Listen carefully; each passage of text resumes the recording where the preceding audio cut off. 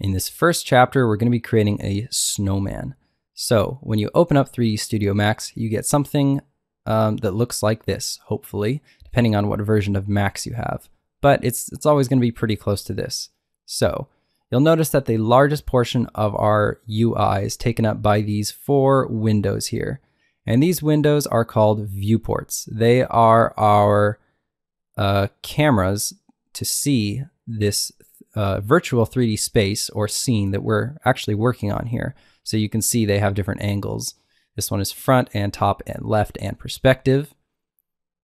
But before we even begin creating our snowman, we're gonna need to learn how to navigate our cameras around in these viewports. To demonstrate that for you, I'm going to use the perspective view because it's the most interesting view. Now I'm gonna maximize this viewport, which means I'm just gonna make it big. And to do that, I'm going to make it the active viewport by simply middle clicking on it. You'll notice the active viewport is indicated by this yellow bounding box. You can actually left click on it too, but I like to use middle click always because that way I know I'm not going to mess up anything in our scene, because our left click is actually going to move stuff as well. So we can ensure that we're not going to move stuff around by using the middle click. And once it's active, I'm just going to go all the way to the bottom right corner of our user interface here and click on this maximize viewport toggle, which is just going to make it big. So to pan our camera around, we're going to click and hold the middle mouse button, or the little scrolly thing. To rotate our camera, we're going to hold Alt and then click and hold the middle mouse button. And it's going to perform this. It's called an arc rotate. That's its technical term in 3D. And then to zoom in and out, or dolly more accurately, we're going to scroll our middle mouse button.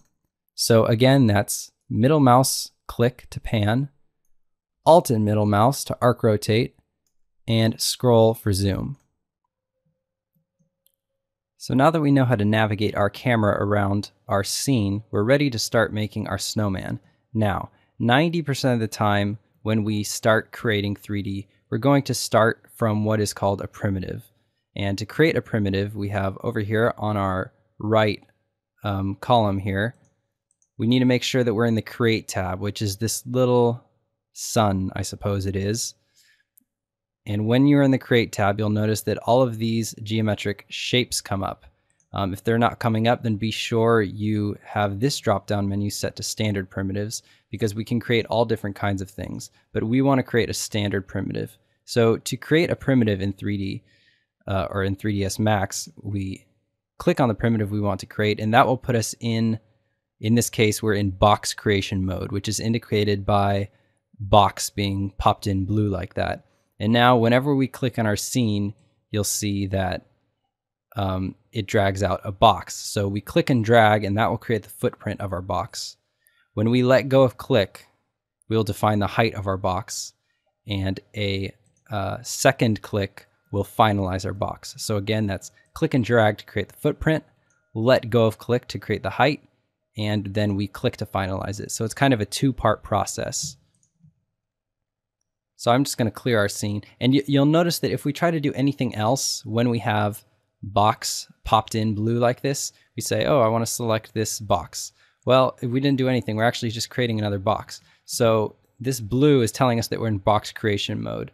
So to get out of box creation mode, or really any mode for that matter in Max, we press Q. And Q is always going to bring us back to select mode. So I'm just going to clear our scene. And now, since we're creating a snowman, a natural starting place for a snowman is probably going to be a sphere. So I'm just going to click and drag to create a sphere. Now, spheres are not like boxes. One click and drag is all that we need, because there is no height since they are symmetrical from all angles. Now I'm going to get out of sphere creation mode again by pressing Q. And I'm going to maximize my scene here. Now Q might seem like an awfully strange key to get us to our default selection tool, but it will all make sense once we see our other 3 transformation types. So I'm going to create a box because it'll be a little bit easier for you guys to see. We have 3 basic transformations. We have translate, rotate, and scale. Now, The hotkey for translate is W, which is not coincidentally right next to Q. And to translate something, we simply click on the axis we wish to translate it on or move it. Some people also call it the move tool, but I think its technical term is translate. And we can also move it along 2 axes at once by clicking on these little boxes here. Now, what axis we're about to move it on is indicated by the yellow pre-visualization. And we have rotate, which is not coincidentally the E key right next to the W key. And the rotate tool works similarly in that we click and drag on the axis that we want to rotate on. And the scale tool, which is R, which we can scale in one specific direction uniformly. If we click right in the middle of the tool, we'll see the entire gizmo, which is what this little thing is called. Or we can scale on 2 axes at once by clicking on this bar that connects 2 axes. So you can see that all 3 of our basic transformations are all right next to each other on the keyboard. And that is done so that we can have our hand constantly manning QWER and always have easy access to these tools, because these are the tools we are going to be using most commonly when we are making things in 3D. That is the move tool, the rotate tool, and the scale tool. We're going to be using those all the time. Also, I should probably note that deleting objects in Max is done with the delete key under the insert key, not the backspace key or any other key. So, continuing with our snowman, we want another sphere on top of this sphere. So I'm just simply going to drag one out.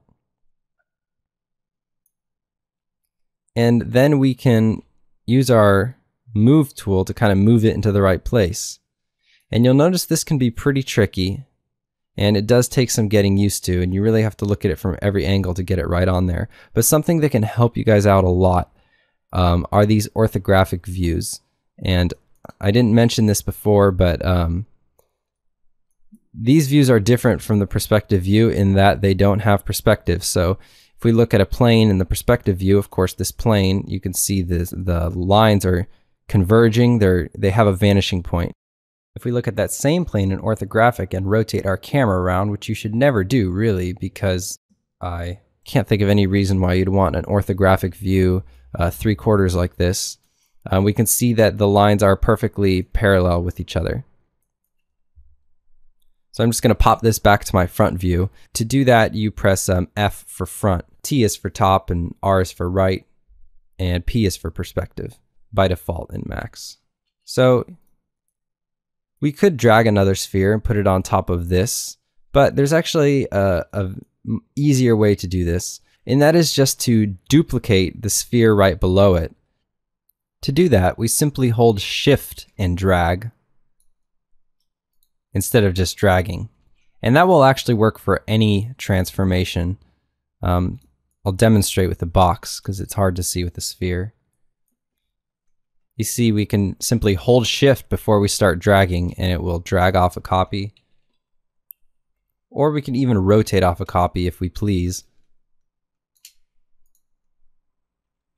We can even resize ourselves off a copy. And you'll notice that it looks like it's just resizing, but the other box is actually inside of this box. So you guys can see that placing this third sphere on top of this second sphere was a lot easier when we simply dragged up the second sphere to create the third one. And that'll be the case in a lot of situations. So it's a good thing to keep in mind that sometimes it'll just be easier to duplicate what you already have than create an entirely new one in regards to placement. So now let's create a nose for this snowman. We're going to create a carrot nose, so a natural shape to represent a carrot might be a cone. Now, something to note is that the particular viewport that you create your primitive in will determine the orientation of the primitive. So if I create it in perspective view, you'll notice that my cone sprouts straight up from the ground plane. However, if I create this cone in front view, then it'll come in growing sideways. So keep in mind that your primitive will always sprout from the plane perpendicular that you place it on. You guys will get the feel for it if you just start placing stuff. So with knowing that the front view is probably going to be our best bet to create this cone. Otherwise, we're going to have to rotate it and move it about to get it right in place. But if we create it in the front view and just click right in the middle of his face here, and we can watch our left view, the bottom left viewport there, to see how long we want it. And this particular primitive requires an additional click, one more click than the box to determine its dimensions, because you can also make like a weird kind of tapered cylinder thing with it. So now I'm just using the Y handle with the move tool to just kind of move this cone out towards his face. And I could just press R to switch to the scale tool to scale it in a little bit. You can always scale something after you've already placed it. And now our snowman has a nose. All he needs now, I'd say, are eyes and a top hat. So let's start with the top hat. I'm going to maximize my perspective view. And to make a top hat, I'm going to use a cylinder. So I'll just kind of drag out the brim here. And then I'll use that duplicating trick to make the, not sure what part of the hat that's called, the part above the brim, the hat part. And I can just scale in a duplicate. Now we don't really see anything happening other than our white bounding box shrinking. And that indicates to us that there's a cylinder inside of this cylinder. We can simply scale it up on the Z to give it some more depth. And then if we're not happy with its dimensions, we can continue to refine them.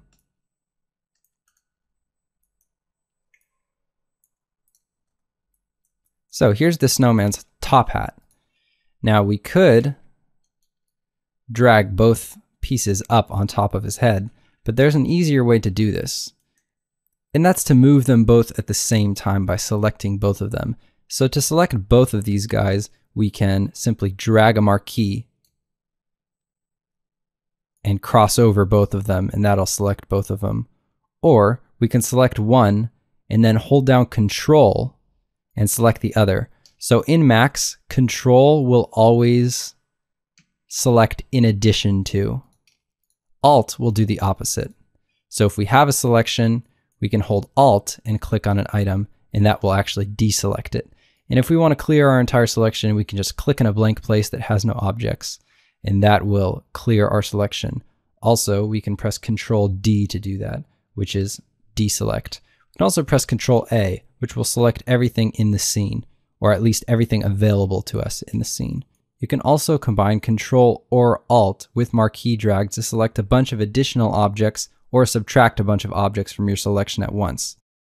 So now that we know how to multiple select, we can just select both pieces here and press W and move both of these cylinders up in one pass and place this hat atop his head. We can use the orthographic view to ensure that we are indeed placing this hat in the right spot. See, now if we look at the perspective view, it looks like the hat might be right, but the left view and the front view reveal that the hat is really sitting on the very top of his head there, which is pretty unnatural. And since this is clearly the most realistic snowman ever, we're going to want to move that down onto his head a little. I'm just going to give it a little tip here to add some character. Now let's give this snowman button eyes and buttons, I suppose. So the creation of these buttons is going to be simple. It's going to be a cylinder. But the placement of these buttons will probably be the hardest thing we've had to place yet. It's really going to take a lot of finessing to get these buttons right on the sphere. But if you guys can do it, it'll be a really good exercise in learning how these gizmos work and getting a feel for controlling the object exactly the way you want to. So you can use the side viewports if you wish. That helps a lot of people. So we can just kind of move it into place here. First thing we have to do is rotate it. Now I've pressed W to get myself into the move mode. And I'm going to look at the front view so that I can scale it about to the proportion I want. Move it to roughly the place I think the button eye ought to be. Then I can rotate it back to kind of conform to the contour of the sphere here, and rotate it sideways a little bit to conform to the contour going the other way. And just move it back. Move it back until it kind of clips through the cylinder. Clips through the sphere. And then just move it forward until it's kind of sitting on there. And it looks a little big here, so I can just scale it down. And there we have it. Now we're going to have to do the same thing for the other side. And oftentimes I use the perspective view. And once you guys get really comfortable rotating the camera around, it does get pretty easy to use the perspective view for this kind of thing. I mean, you could just move it roughly to where you want it and just pretty much do the same thing you do with the orthographic viewports with the perspective view, in that you look at it from one angle, and then once it looks decent from one angle, you kind of look at it from a different angle until it all fits, and just constantly rotate around your the thing you're making to check if it looks right from every angle, because again, it could look perfectly fine from one angle and totally wonky from another angle. So just keep that in mind. But it will take practice to get to a point where you're comfortable enough with rotating the camera and changing between all the transforms to do this quickly and effectively. Now let's go for these buttons for his shirt. Just dragging off a duplicate with the Shift key. And really, I mean, that's not, the shift drag thing isn't necessarily a super rudimentary thing, but it ends up being something I use so much I chose to show it right at the beginning, because I use it all the time.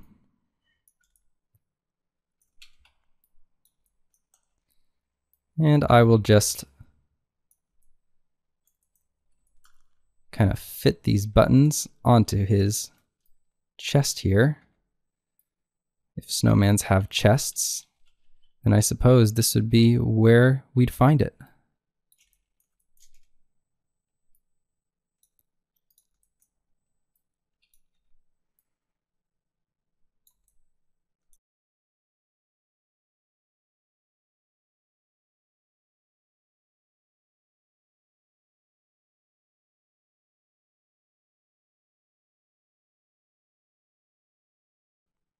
And there we have it. Now the colors of our snowman are a bit wonky, so we can change those by simply selecting objects, whatever objects we want. And if we go over here to the Modify tab, this little like blue rainbow, we have a color picker up here. We just click on the color. You see it's kind of a pale green there, and we can simply click on the color we want it to be, and our selection will change to that color. Now, we also have a color picker in the Create tab as well, which they are the same thing. They're just in two different places. So I'm just going to go ahead and select all my snowballs and make them white. And I'll select all my buttons. I'm just holding Control to select In Addition and make them black. Select my nose and make it yellow or red, orange. I forget what color carrot is. Orange, that looks right to me. And my top hat shall be black, I suppose. So there we have it. Our snowman is complete. We learned a bit about the Max interface, navigating our camera around in the viewport, creating primitives. We learned about our basic transformations, move, rotate, and scale. We also learned how to duplicate objects and how to add or subtract from our selections with Control and Alt. If you're wondering how to make this pretty render with soft lighting and a white background, don't worry, we'll get to that in the chapters to come. In this next chapter, we'll learn about sub-object mode and get to the real meat of modeling in Max. However, it's important that you have a good grasp of everything we did in this chapter before proceeding, so if you missed some stuff, I recommend you rewatch those parts. Now let's model a frying pan.